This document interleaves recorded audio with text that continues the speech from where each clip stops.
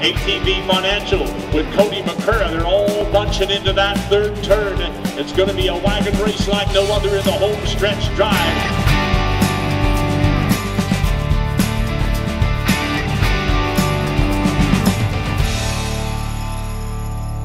When we go down the road in the summers, there's just not a couple of us that go down the road. We carry 18 head of horses, so we need a big family and big team to help us out with that. So start on my left here, Mitchell McDermott.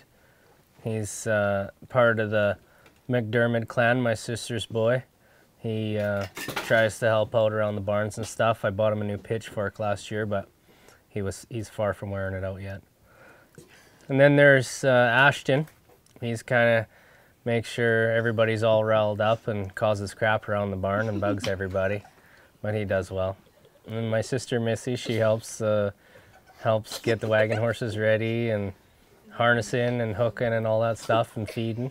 My wife Michelle, she does all the chores at home, and she's the out-riding horse extraordinaire on the road, takes them out, makes sure all the horses are fed, and gets the odd spot where I miss when I'm brushing. And Colby, he's my son. He's 11 just now.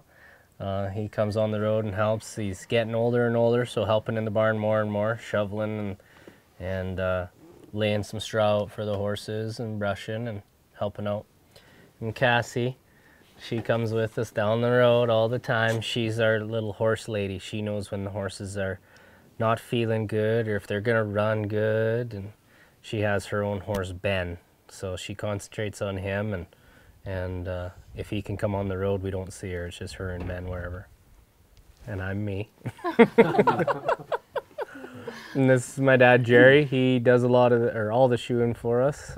Helps train in the spring, harness, hook, put the horses together, what we're gonna run, stuff like that.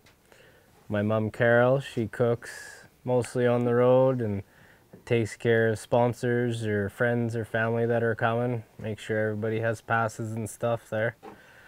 And we got a new member of the family this year. We call him Cheech. He don't like that, but we're gonna call him Cheech anyways. He's a neighbor kid that goes to school with our kids, or kind of does. Goes to the high school, and he's gonna help us out this year in the barns and stuff, take a little bit of load off everybody else.